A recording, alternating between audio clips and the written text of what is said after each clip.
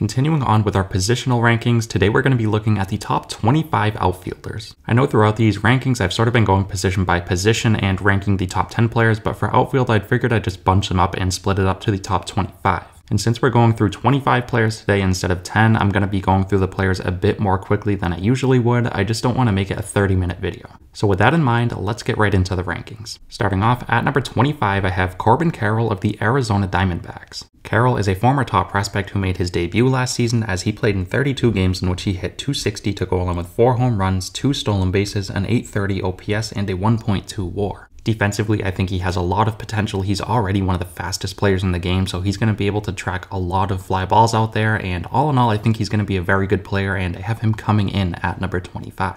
At number 24, I have Anthony Santander of the Baltimore Orioles. Santander is one of the most underrated outfielders in baseball today. Last year, in 152 games, he hit 33 home runs. So quietly, he is a really good power hitter. I think he has the potential to hit 40 home runs, and he's not necessarily great defensively, but like I said, he has some really good pop. At number 23, I have Hunter Renfroe of the Los Angeles Angels. Renfroe last year across 125 games with the Brewers hit .255 to go along with 29 home runs and an .807 OPS. Similar to Santander, he has 30 to 40 home run potential, but he's going to give you much better defense. I think the Angels did a great job signing him. I think he's going to be a great source of power for them next year. At number 22, I have Teoscar Hernandez of the Seattle Mariners. Last year was a bit of a down year, as in 131 games he only had 25 home runs, but in 2021 he had 33 home runs and drove in 117 runs. And if he plays a full season, I think he's fully capable of repeating that 2021 success in a pretty solid Seattle offense. Hernandez was a great pickup by Seattle, and I have him coming in at number 22. At number 21, I have Randy Arozarena of the Tampa Bay Rays. Last year, Arozarena very quietly put up 20 home runs and 32 stolen bases. Now defensively, he's not necessarily great, but if you're able to put up 20 home runs and 30 stolen bases, you're going to be very valuable regardless of your defense. At number 20, I have Ian Happ of the Chicago Cubs. Happ last year played in 158 games where he put up 17 home runs, 9 stolen bases, a 4.4 WAR, and 14 defensive runs saved. He gives you Gold Glove defense in the outfield and can put up 20 home runs and steal double-digit bases, and I think he's one of the most valuable outfielders in baseball today. At number 19, I have Adolis Garcia of the Texas Rangers. Garcia is super underrated. Last year in 156 games, he put up 27 home runs, 100 plus runs driven in, and 25 stolen bases. On top of that, he also had 4 defensive runs saved, so in my opinion, he's sort of like Randy Arozarena, but with good defense. At number 18, I have Kyle Schwarber of the Philadelphia Phillies. Schwarber last year in 155 games hit .218, but he had 46 home runs and 10 stolen bases. Defensively, he's one of the worst in baseball, but if you're hitting 46 home runs, you're going to have a lot of value attached to your name.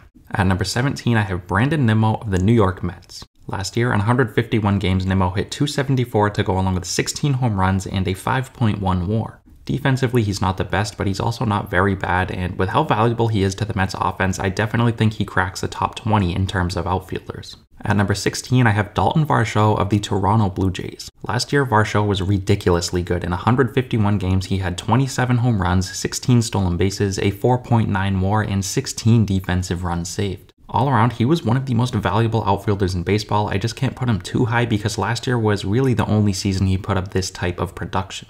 At number 15, I have Brian Reynolds of the Pittsburgh Pirates. Reynolds last year took a step down from his MVP caliber campaign in 2021.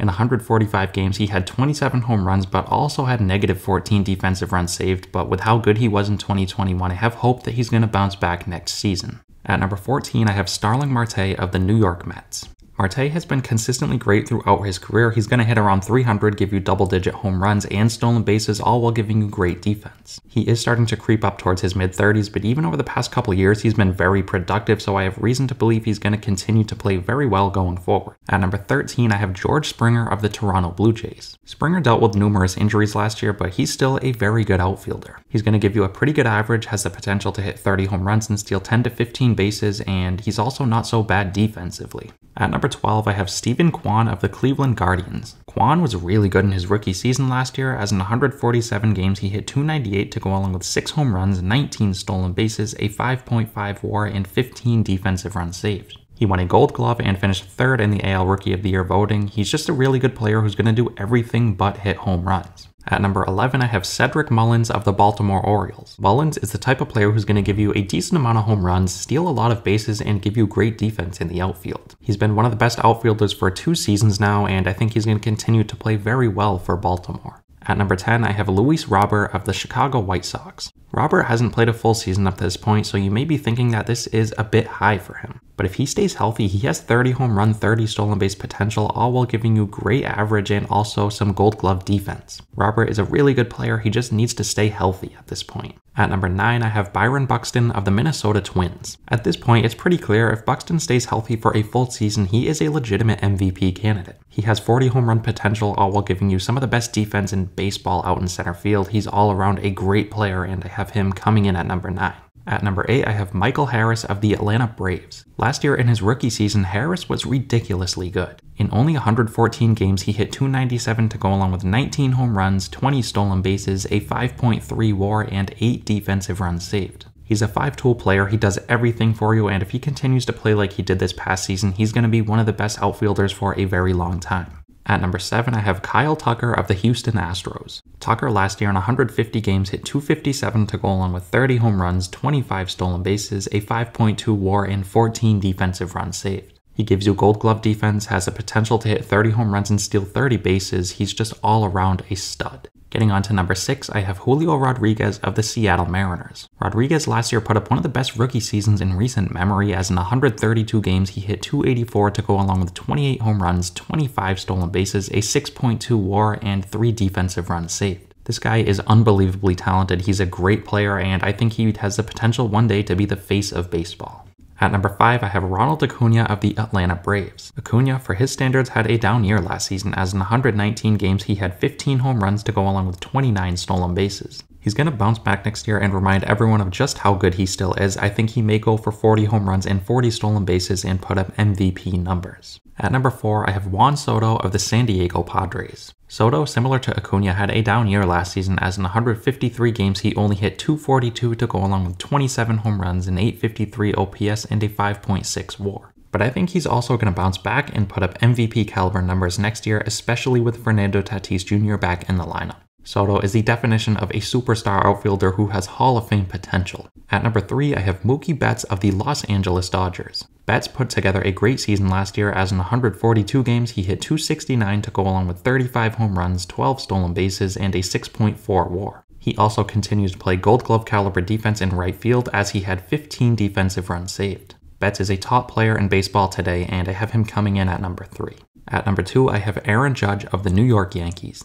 Last year, Judge put up one of the best seasons of all time, as in 157 games he hit .311 to go along with 62 home runs, 131 runs driven in, 16 stolen bases, an 1111 OPS, and a 10.6 WAR. He may not replicate his 2021 numbers, but I still think he's going to put up MVP caliber numbers, and he has earned the number 2 spot. And finally, at number 1, I have Mike Trout of the Los Angeles Angels. As good as Aaron Judge was last season, I still could not dethrone Trout. Last year, in only 119 games, Trout hit .283 to go along with 40 home runs, a 999 OPS, and a 6.3 WAR. I get that he's not the best defender in the world, but with how consistently great this guy has been throughout his career, I just couldn't put him anywhere but number 1. Alright, so that's going to wrap today's video up. Let me know what you guys think down below. Thank you again so much for watching and continuing to support, and I'll see you next time.